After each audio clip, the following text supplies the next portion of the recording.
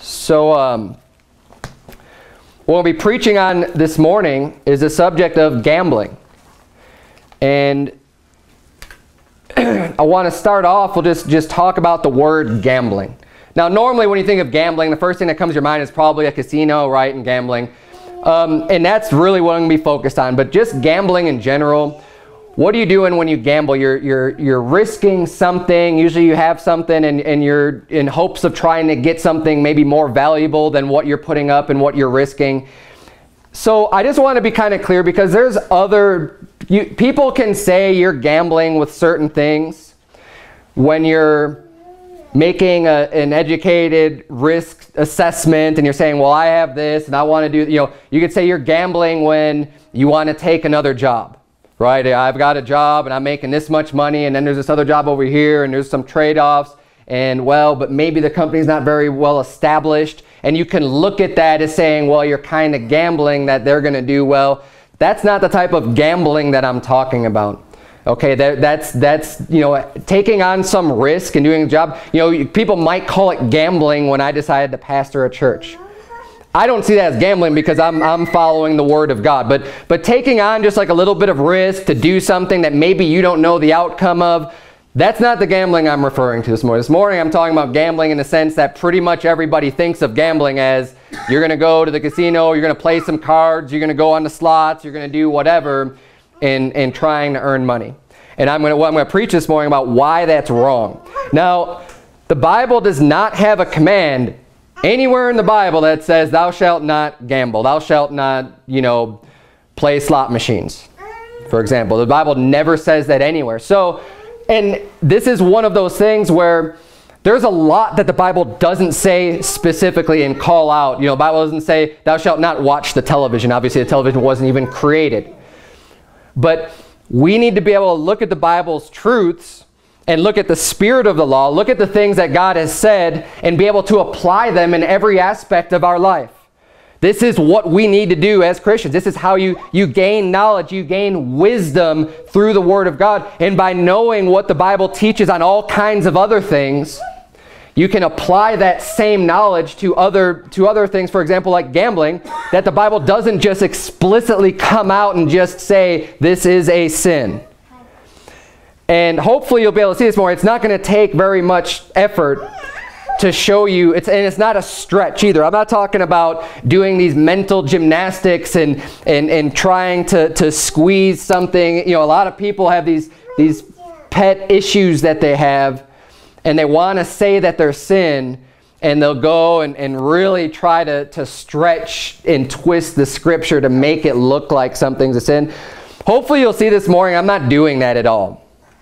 And we're going to see, even with with this first passage we started off in, some very good wisdom here that we're going to apply. But the Bible says in 1 Thessalonians 5:21, the Bible says, prove all things, hold fast to that which is good. We need to be able to prove things. So if you're not sure on whether or not something in life, some choice that you might have is sinful, or some activity is sinful, well, prove it. Right? Prove it against God's Word. Test it. And hold fast to that which is good and get rid of that that's not. Now we're going to prove gambling this morning. We're going to see if gambling is of God or if it's just of the world. Because it's going to be from one place or the other.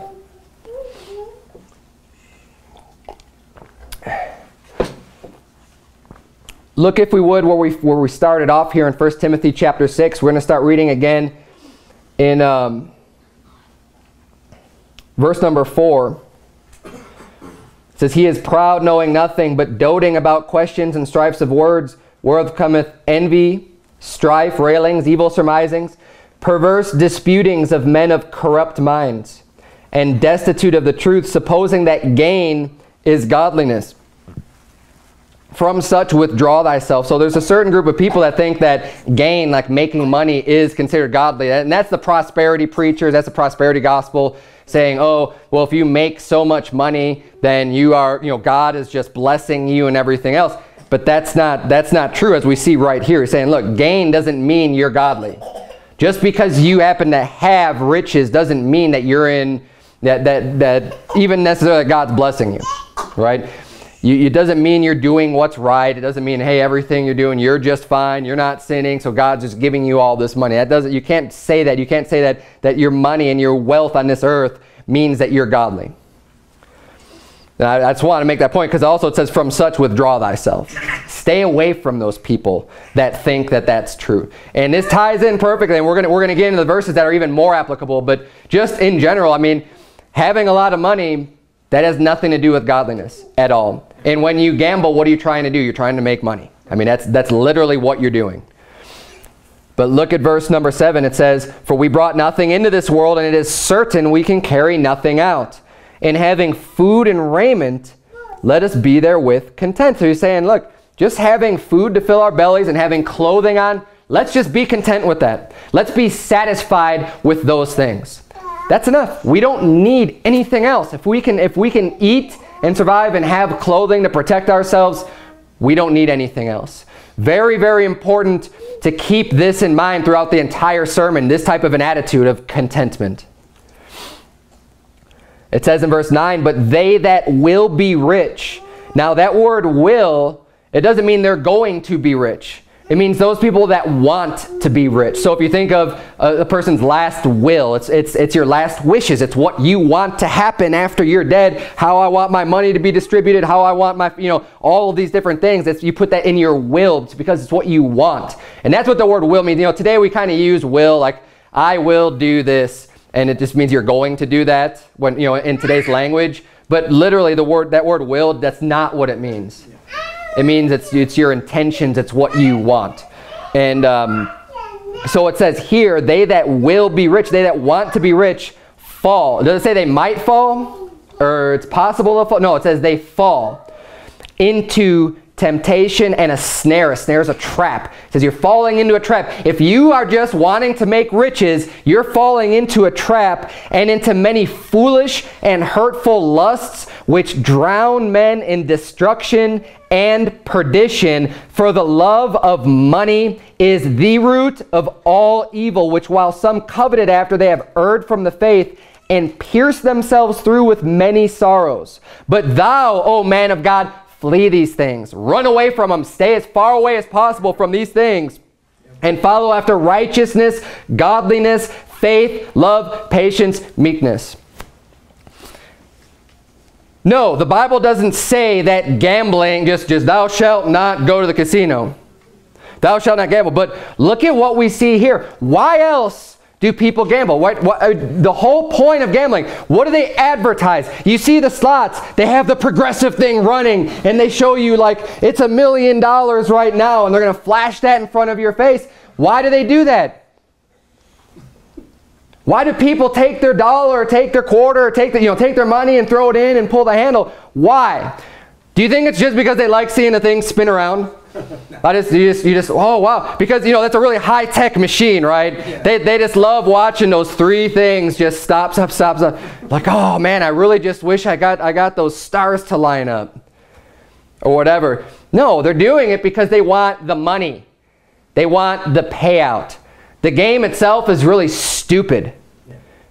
That mindless game. I mean, put it this way, take away all the money and reward from that game. Who is going to sit down for hours on end and just get the same exact machine, just push a little button and it puts your credit in, but there's no payout and you're not putting any money into it, and you just to see how long you're going to play that game. Right. That is not why people play those games. They're doing it because they want the money. And the Bible warns us, look, it's because people want to get rich quick. They don't want to work for it. They don't want to earn it. They want to be able to say, hey, yeah, I've got $1. I'll throw this in here. Maybe I'll make $1 million. Maybe I'll make 10,000. But that is such a horrible, wrong, wicked attitude to have according to what we see in the Bible right here. He's saying, look, flee those things.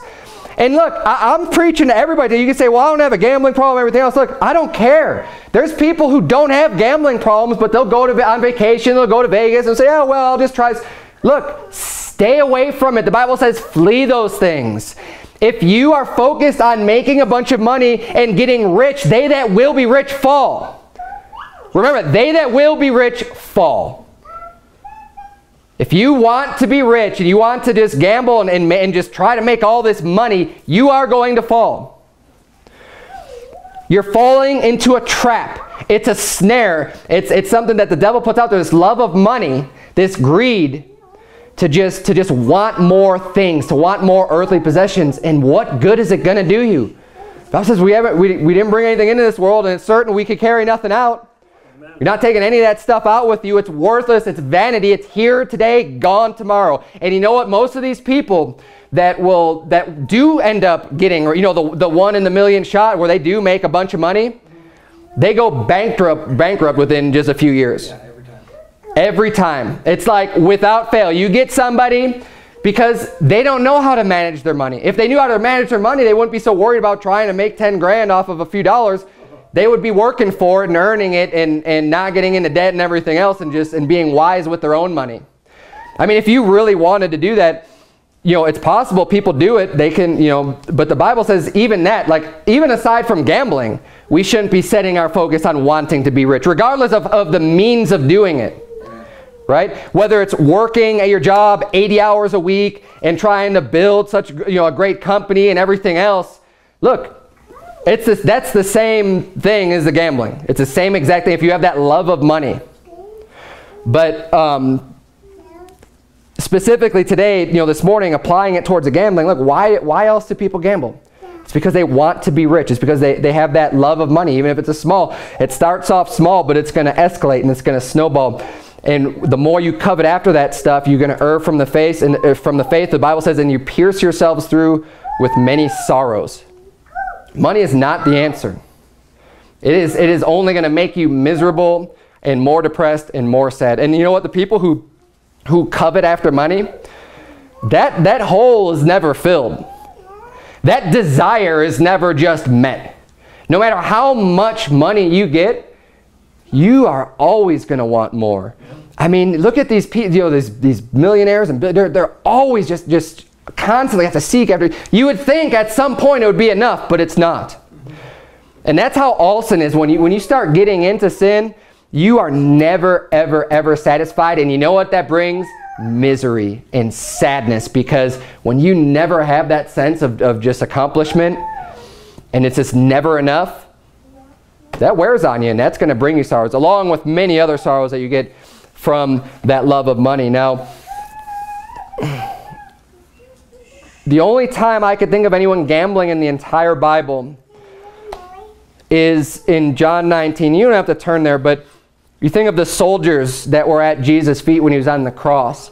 But even this situation, because I was thinking about this, it's really not necessarily gambling, because I'll read the verse for you. In John 19:24, the Bible says, they said therefore among themselves, let us not rend it, talking about his coat, right? He had this garment, this jacket that was a one-piece thing.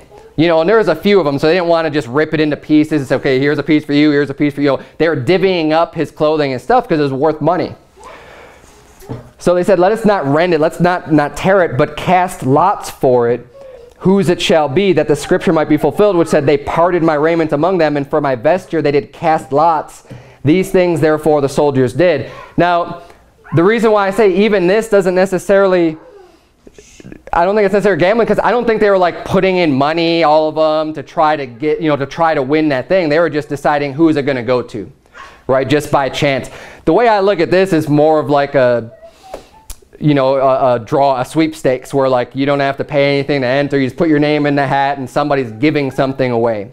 But this is the closest example I could find literally of just a pure example of gambling. And even this, I would say, is not just like some great example of gambling. But look at who's doing it. If the closest thing we have, if we got these soldiers that were gambling over Christ's clothing. Not a very good example, right? Not the best thing that you're going to want to look to and say, oh yeah, this is just fine. It's fine for me to go, and do this stuff. But, and this is, maybe there is another example that I haven't been able to think of, but that's the closest thing I've been able to come to as far as the Bible is concerned. Now, also think about, my next point, think about where do people normally go to gamble? I mean, yes, there's sometimes people who gamble in their house, they'll invite friends over, they'll play cards or whatever. And I've been to plenty of places like this. I'm speaking as someone who's done this plenty of times in my life. And the places I've gone were either to a friend's house or going out to a casino, right? Now think about the casino, for example. How is a casino really any different than going to a bar, other than the fact that you could gamble? I mean, the people go there, they're serving alcohol, smoking cigarettes, and you're essentially going to a bar. That's what you're going to. They have live entertainment or whatever. You are walking into a bar. Now, I believe wholeheartedly that it's a sin for a Christian to be going into a bar and to be hanging out and spending your time in a bar, spending your time around a bunch of drunks. Amen. That's a fact. So if that's wrong, then why would it be okay for you to be walking into a casino and just be hanging out with a bunch of derelicts and a bunch of people who, you know, you're surrounding yourself. You say, well, I'm not that greedy. I don't really care that much. You're surrounding yourself around a whole bunch of people that are. A whole bunch of people that are just, they have the love of money. They have greed. They have, you know, they like to drink. They like to, you know, all these other things. That is who you're choosing to go and spend your time with when you go out to these casinos. Just look at the fruit of it, right? What's the fruit of a casino? And you look at the, you know, they build these magnificent towers and palaces and places, you know. How do you think they even get all that money to begin with? It's coming off of your money, you know, out of your pocket, sucker. You know, they don't build these, you know, these casinos because everybody wins when you go into them. No, it's right. A fool is money or surely parted, right? Or quickly. I forget how the proverb actually goes. It's not that's not scripture, but I'll tell you what, it's true. It is. That's. People who think they're going to get rich by going in a casino, they didn't build those, you know, they didn't build like the big pyramid and all this other stuff just out of their own pocket, right? They're making this money off of you, off of the suckers that go in. They think they're going to win and they walk away with nothing. Yet, you know, but this turns into an addiction. Just like drinking, you know, the Bible says, you know, when shall I wake? I'll seek it yet again. You know, you get abused, you get punished when you drink and you have this hangover, you have all this other stuff and you say stupid things. But then, what do? You want to go do it again because you just don't learn. People just don't learn. They have this problem with being a fool and not learning even from their own mistakes of just wanting to do stuff again. And this is how sin is. And it's an addictive nature of it. Gambling's the same way. People they'll go and lose an entire paycheck. They'll lose like $1,000 or $2,000 or $3,000. But then what do? I need to go get that back. Now I'm down. Now they owe me. I need to go get that money back. And this is the mentality that people have, and that's why they get sucked into this and just end up wasting tons and tons of money. I mean,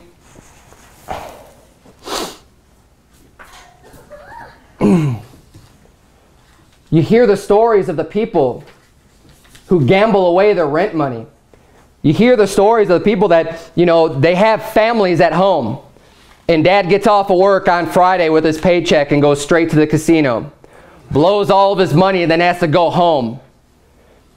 And there's no food to feed his family, and there's, you know, and they got bills piling up and they're late on everything and their power's getting turned off and everything else because they didn't have money. He didn't have the money to pay for it when he actually did have the money to pay for it. But he's thinking, oh, I need to get myself out of this situation. I need to make money fast. No, your problem isn't the money. Your problem is your own righteousness. Your problem is you just doing the wrong thing and being and wanting to have a bunch of money and thinking that's the source of your problem. That is not the source of your problem.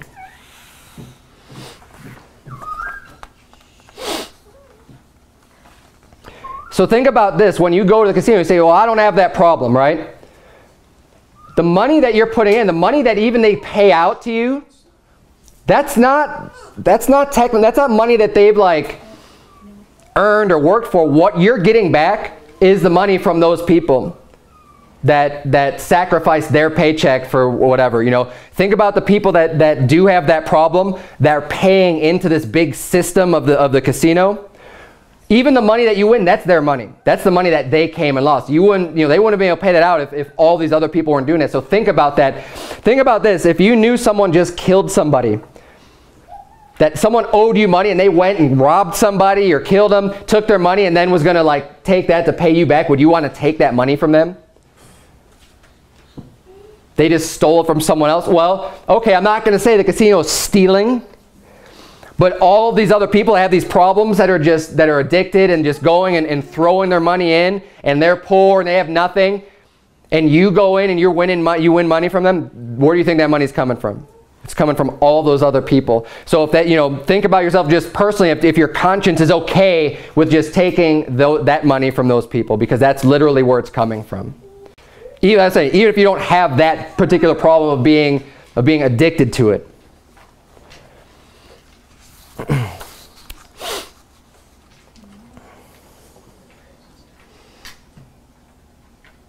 Well, I have my third point in here, but I kind of went into it already earlier. Why do you even like to gamble? Just ask yourself that question. What is it that's so fun about it? Because people love doing it. And I'll admit, look, when I went to casinos and stuff, I had fun doing this stuff. But why? Just sit down and ask yourself why. Because is it the noises and the lights? Right? Is it sitting down at a table or sitting down in front of a slot for hours and hours and hours? Is that just really like fun? Is that where you're getting your enjoyment from? Say if you like the lights, if you like the flashing, if you like the sounds, then why don't you just get a pinball machine? Then you could save your money, get a pinball machine, get a video game, right? You could have the lights, you could have the sounds, you can have all of that, and you don't have to spend any money. But that's not it. That's not why people like gambling. It simply isn't. And I don't care what you tell me, that's not the reason why. Because you can do all of these things. And if you like the slot machine so much, you know what? You can buy one. And you don't have to spend any money. You can make the thing where you just click the little thing and do it. Look, if you really like this stuff that much, you can do it completely without gambling. But nobody does that. Because they love to gamble, because they love the payout, because they like the money. They like that reward. They have a love of money. And look, whether or not you like to hear that, it's the truth. You love getting the money. You have a love of money, and the love of money is the root of all evil. Amen. That is the root. The Bible said, look, all evil, where does it come from? Where is the root? Where is the source? It's the love of money. Amen. So when you want to go out to the casino, when you want to win this money, and you have that love of money, whether or not you want to admit that or not, look, it's the truth. You have that love of money, that is the root of all evil. That is going to be the source of all of your problems. Your lack of contentment with what you have and your love of money.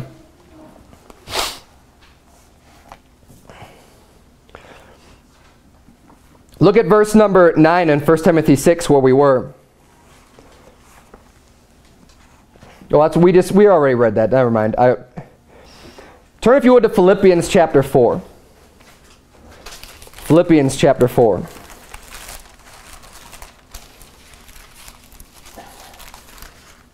Just a few pages back in your Bible. We need to learn how to be happy with the things that we do have. And to stay away from this greed, stay away from this covetousness, stay away from the love of money, so that we don't have to get pierced through with many sorrows. Look at verse number 11 of Philippians chapter 4. Verse 11 says, "Not that I speak in respect of want, for I have learned in whatsoever state I am therewith to be content. I know both how to be abased, and I know how to abound. Everywhere and in all things I am instructed both to be full and to be hungry, both to abound and to suffer need."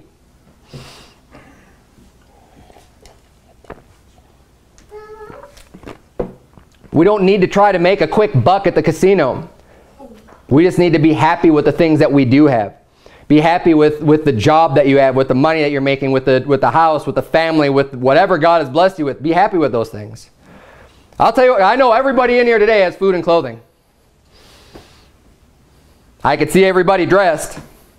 Yep. And I know nobody's starving. And look, if you don't have food, join us after service. I'll give you some food. Okay? And be content. Come see me.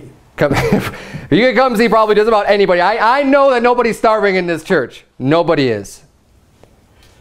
And even all across this country, very few people are literally starving. Mm-hmm. And those that are is usually a result of their own sin. It's a result of their own alcoholism. It's a result of their own, drug abuse or whatever. People who are literally starving, it's not because they work really hard and they're doing all this stuff, yet they're still just completely starving. Show me the case. I'd like to see where that's actually the problem, where someone doesn't have food or a shirt on their back. And the Bible says that's what we need to be content with. You say, oh, well, it's easy for you to say you've got a house, you've got 2 vehicles, you've got all this stuff. Look, I know both how to be abased and I know how to abound. That's what Paul said. He's like if God bless you with a lot of things, hey, don't let your pride get lifted up and think that you're so great because you have all this money. Know how to deal with that and handle it and be very happy and content and thankful for the things that you have. But if it gets all taken away overnight, like it very easily can, like it did to Job, don't let that change your attitude. Be thankful, be content with the things that you have. Be satisfied that you have food and clothing. Because even after Job lost all of his stuff, he still had food and clothing. Turn, if you would, to the book of Proverbs. Proverbs chapter 28.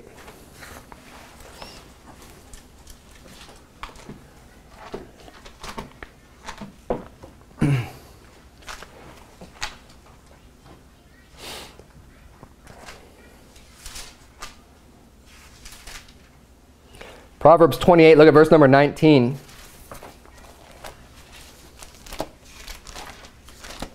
I'll get there myself. Proverbs 28:19 reads, "He that tilleth his land shall have plenty of bread. But he that followeth after a vain person shall have poverty enough. A faithful man shall abound with blessings, but he that maketh haste to be rich shall not be innocent." So it's saying in verse 19, look, if you till your land, if you're working, you're out hard at work, he says you're going to have plenty of bread. When you go out and work hard and till the land and you're producing something. Because look, when you're working, you ought to be producing, right? And when you're producing, there's money to be made. When something is coming out, when you till the land, you're getting ready for crop, you're doing all this other stuff, it's because it's going to yield a bounty. It's going to yield something back to either to the person you're working for or for yourself. So something is being produced. When something's being produced, hey, look, even if it's a little bit of kickback goes to the employee, goes to the worker. Right? The work that I do for my boss, yeah, he owns the whole company. He owns everything in the business, but he pays his employees because he wants them doing work for him. Because he's not going to find people to do all this stuff for free. So he's going to pay people, and when you're working and doing things that's going to cause the company to make more money, that's going to come back to you. Look, it only makes sense. And the Bible says here, look, if he that tilleth his land, you have plenty of bread. You'll be able to eat. You'll be just fine. But he that followeth after a vain person shall have poverty enough. You follow the wrong crowd. You follow after people who are interested in vanity, the things of this world, the riches, all this other stuff. It says you're going to come to poverty. Look at verse number 20. A faithful man shall abound with blessing. Someone who's faithful, dependable, right? You'll abound with blessings. But he that maketh haste to be rich shall not be innocent. Making haste, that means you are quickly just trying to do it real fast, real quick, real easy. That is gambling. You're trying to make money really fast. The Bible says you shall not be innocent. So think about that the next time you drive by the casino and you want to go there. Look, if you're making haste to be rich, I want to go and you never know. One of these times I'll pull that slot machine and boom, I'm going to make 10 grand. Look, if you're making haste to be rich, you're not innocent, according to the Bible. Look at verse number 22. The Bible says, he that hasteth to be rich hath an evil eye. Now, why do you think that the person that's hasting and really wanting to get rich fast has an evil eye? Because the love of money is the root of all evil. Yep. So if you're just focused on getting money really quickly, you have the love of money, and that's the root of all evil. It says, you hath an evil eye, and considereth not that poverty shall come upon him. Right? And this just proves what I was saying earlier. These people who oftentimes will win the lotto, or they'll win it big in Vegas, and they have these big payouts, end up filing for bankruptcy. And the Bible says right here, he that hasteth to be rich hath an evil eye, and considereth not that poverty shall come upon him. That's not the solution to your problems. You see, God's ways and just the right way in general, it's never the quick and the easy path. It's the longer path. It's the harder path. It's a path that you have to take. It's going to require some work. It requires effort. But the payout is there. I mean, the Bible oftentimes likens the things to a seed. And, the blessings that you receive later, you sow the seed. It starts off real small. But even sowing that seed, it involves work. You have to till the land. You have to water, right? You have to dung. You have to do all these things to try to get that, add the nutrition, get that to grow.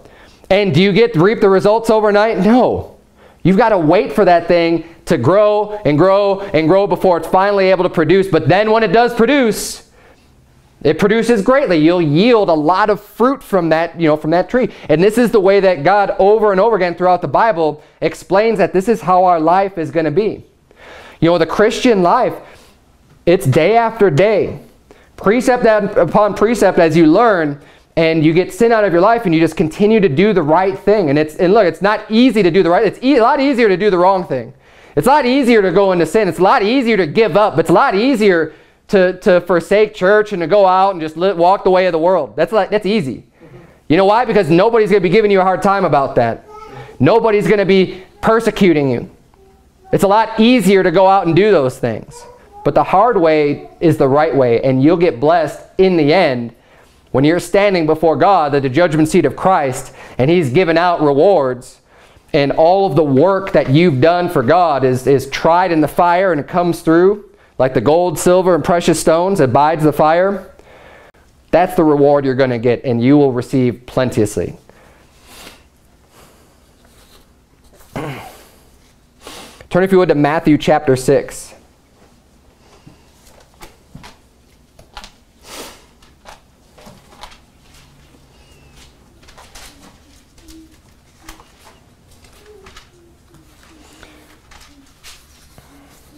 Because even if you disagree with, I don't see how, but if you disagree with all the other points I made about gambling, about going to the casinos, and everything else, I still would not want to gamble for this reason, for what we're going to read in Matthew chapter 6. Matthew 6 verse 19, the Bible says, "Lay not up for yourselves treasures upon earth, where moth and rust doth corrupt, and where thieves break through and steal, but lay up for yourselves treasures in heaven, where neither moth nor rust doth corrupt, and where thieves do not break through nor steal. For where your treasure is, there will your heart be also."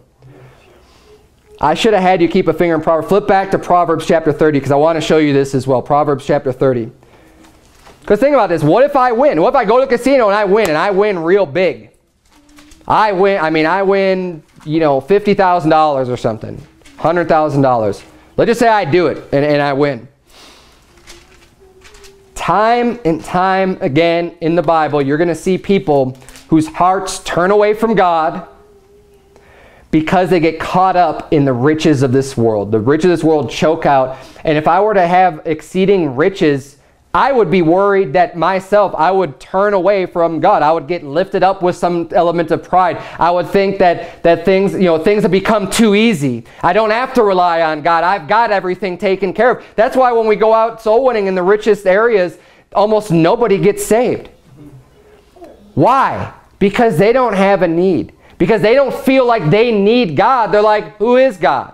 Who cares about God? Look at all this stuff that I've made. I've done this. I've worked hard for this myself. I've amassed all this wealth and all this money, and I'm doing just fine. I don't have any needs. What do I need God for? They don't realize they need Him for their salvation because they can't see hell, even though that's where they're destined, because they haven't received Christ as their Savior. But they don't see that need because they don't feel it. They don't understand. They need to rely on God. They need to rely on Christ.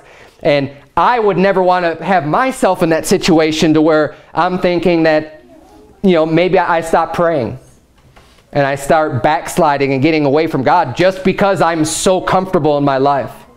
When you're not that comfortable, I have a tendency to I go to God a lot more during my, when I'm in times of serious need, when there's problems going on. I am in communication with God, and this is probably how everybody is. It's part of our nature. But we ought to try to maintain that level of communication with God and prayer and everything else, and staying in His Word, even when we're not in prosperity. or even when we are in prosperity, even when we're not in times of trouble. But in Proverbs 30, look at verse number 7.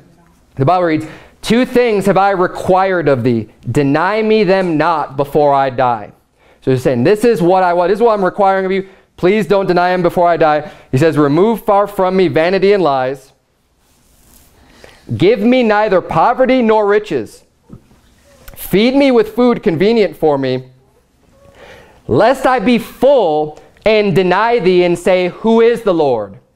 Or lest I be poor and steal and take the name of my God in vain. So he's saying, look, I don't want to be really poor because I don't want to be tempted with then having to go out and steal and do something and break God's commandments because I'm so hungry, because I'm so poor, just to try to get by. It's like, I don't want to do the wrong thing in that sense. But he's saying, I also don't want to be rich. Don't give me a whole bunch of riches, because I don't want to just to deny God and just say, well, who is the Lord?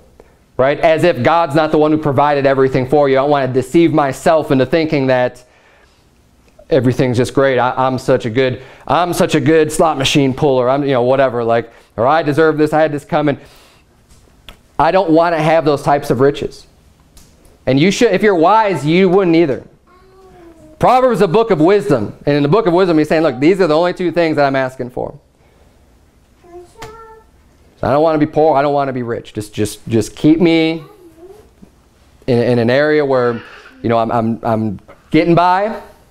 I'm doing okay, but I'm not just abounding in a bunch of wealth, because that will steer you away from serving God. Now,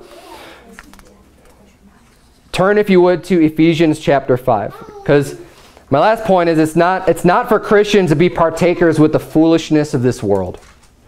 And when I started off the sermon, I was asking, is gambling, is going to a casino, is that something that's of God, or is that something of the world? I think you look at the fruits of the casino and realize that's not of God. Everything that goes on, the filthy conversations, the alcohol drinking, the smoking, everything that goes on in those casinos, that's not of God. Let's not be a partaker of the folly of others, of the foolishness of other people.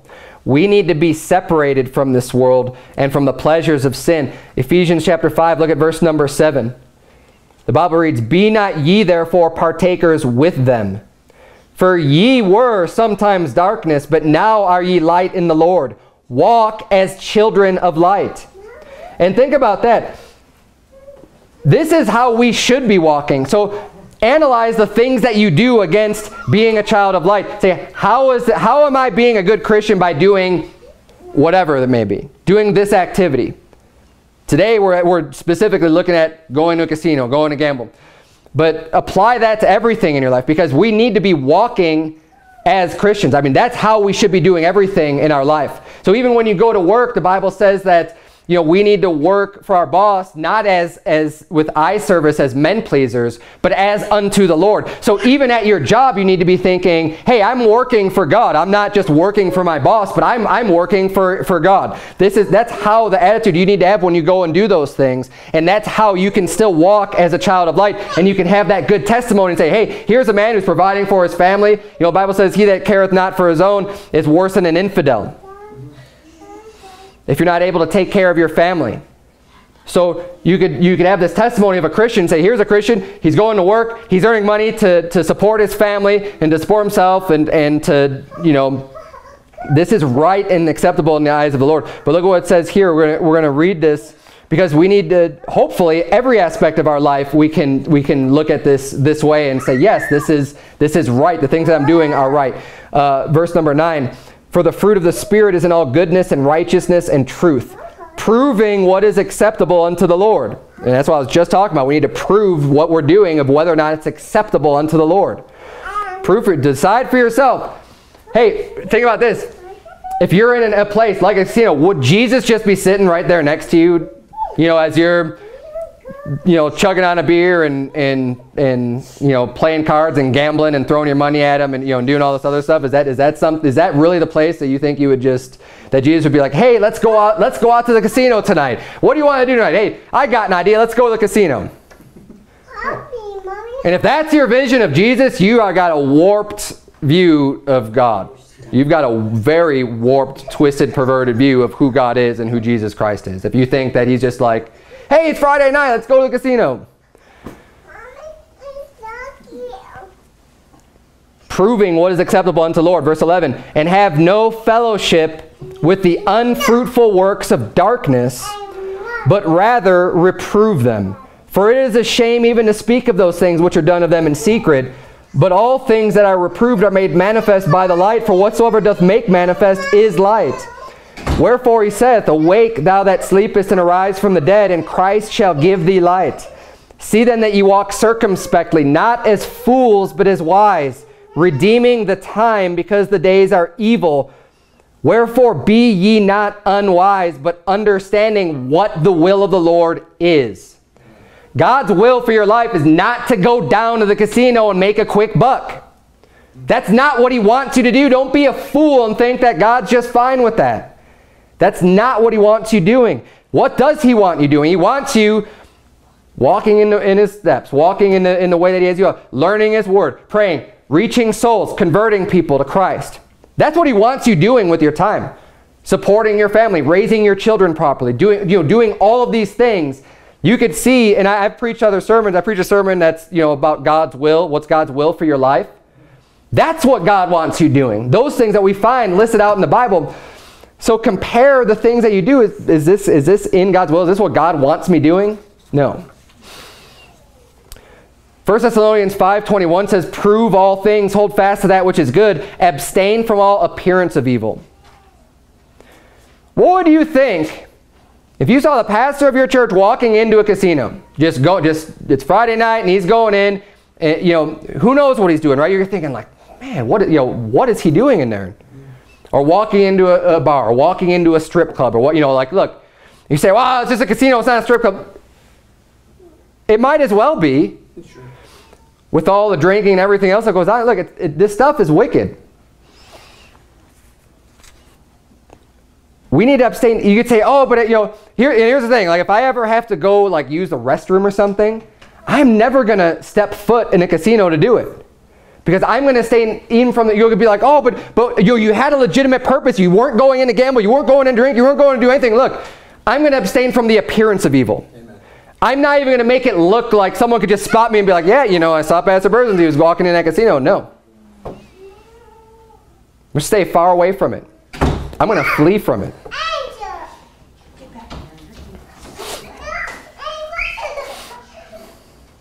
So why is it that you like to gamble? Why would you like to? What's your motive? You say it has nothing to do with the money, then buy a video game. You say it's entertaining. Do you really think that's the place where God wants you to get your entertainment from? Don't let your sinful nature blind you from this truth. There's a lot of people, look, and it doesn't matter what the sin is. And I have no idea if anybody has a problem in this room or not. I'm just going to preach the Bible. I'm going to preach on this subject because it needs to be preached. And I have no clue. But if it is, don't, and with any sin that you have, don't just make excuses and justifications. Because that is your the flesh's response to hearing preaching like this is to make up all kinds of excuses and justifications of why this is fine. Oh, there's nothing wrong with this. Look, prove from the scriptures. Be honest with yourself and determine if this is right or not. And this whole sermon has been about gambling with your money. But even if you don't go gambling at the casino, I think we can apply this to our regular lives. Your life in general should not just be one big gamble. Now, we ought to be living our lives by faith. Faith is something that's unseen, but it's not a gamble, right? Like, my faith on Christ, I'm not gambling with that. I know that's true. I know that to be right. That's a solid foundation. That's not unsteady. That's not, because people always ask, oftentimes people ask, well, what if you're wrong? What? I'm not. Like, Jesus Christ is the foundation. This is the truth. And people get confused because there's all these other religions who say, they all say they're right. Yeah, but they're easily proven wrong and they're proven false. And you could, if you actually look at it honestly, you can see, yes, these people are contradicting. It doesn't make any sense. It doesn't make any sense that you could just work hard enough to make it to heaven after you've already done all these other sins that deserve hell. It doesn't make sense. It doesn't balance out. The only thing that even makes sense is the fact that Christ paid for all of our sins, that it's a free gift. We don't earn it, and God gives it to us for free because he loves us. That makes sense. And we have a book, we have Holy Scripture that has been proven true. We've had prophecies that have come to pass, and there are no contradictions within the page of this book. Zero.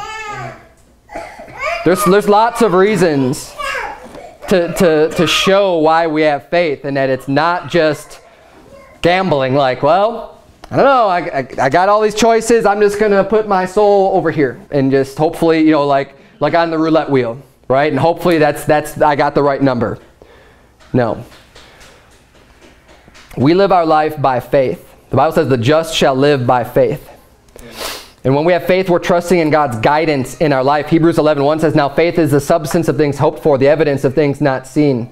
And Hebrews 11 gives a great list of people in the Bible that live by faith. And, you know, it goes through Abraham and, you know, all these great men of God.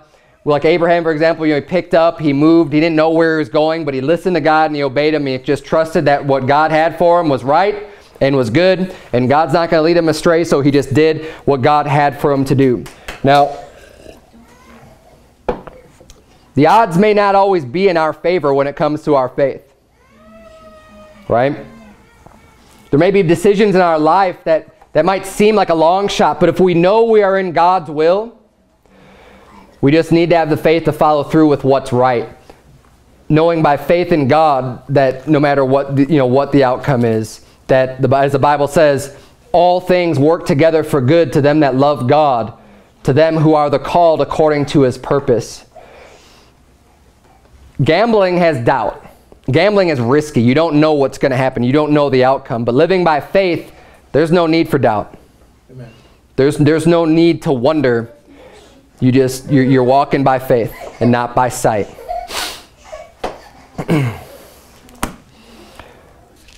Turn, if you would, to Proverbs 23. The last place we're going to turn, and we're going to close the sermon with this. Proverbs 23. Because I also believe that it's a sin to spend your money foolishly, like just to completely blow it. Because if you think about it, you know, God's blessed. If you have a job and you make a certain amount of money or whatever, and God's blessed you with things, just to take that blessing and just flush it down the toilet and just go give it to some stupid casino, and that's not showing just general respect for what God has given you.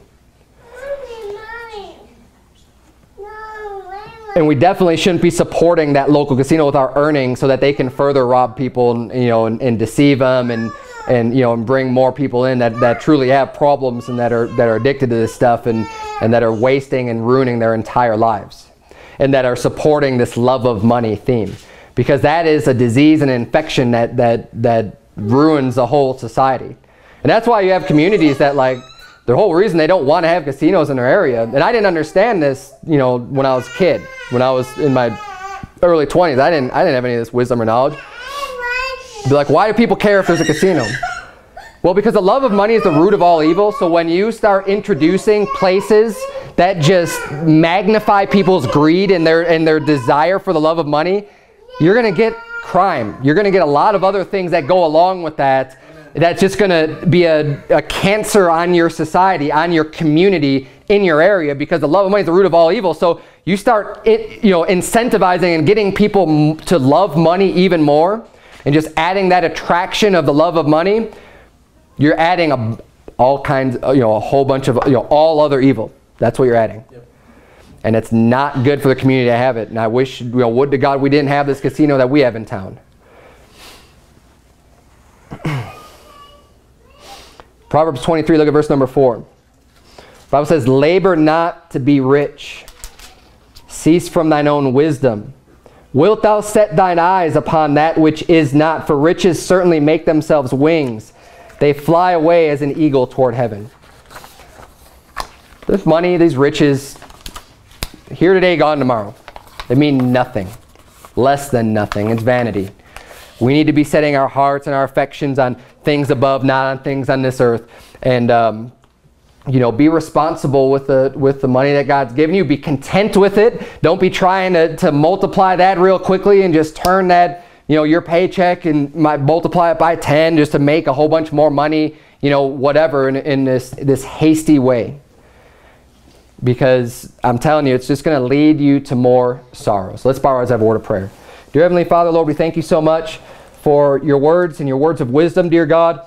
I pray that nobody here would have that problem with gambling and going into these wicked casinos, dear God, but that you'd help us all just to learn the truth of the matter. And God, if anyone really, really enjoys those games, God, I pray that they would just satisfy that desire, not by gambling, but by getting some video game or something where they're not just you know, feeding this love of money. But even that, Lord, even getting something like a video game, you know, can be tempting to want to go and start doing the real thing again. People have this problem. Lord, I pray that people just flee these things and stay as far away from them as possible, dear Lord, and that you would just give us wise hearts and help us to be content with the things that we have and not to have a bitter heart or an envious heart, dear Lord, of a covetous heart of things that we don't have, but you would just help us to understand and to look upon the good in our life and the good blessings you've given us, and to be thankful and happy for all the things that we have. In Jesus' name we pray, amen.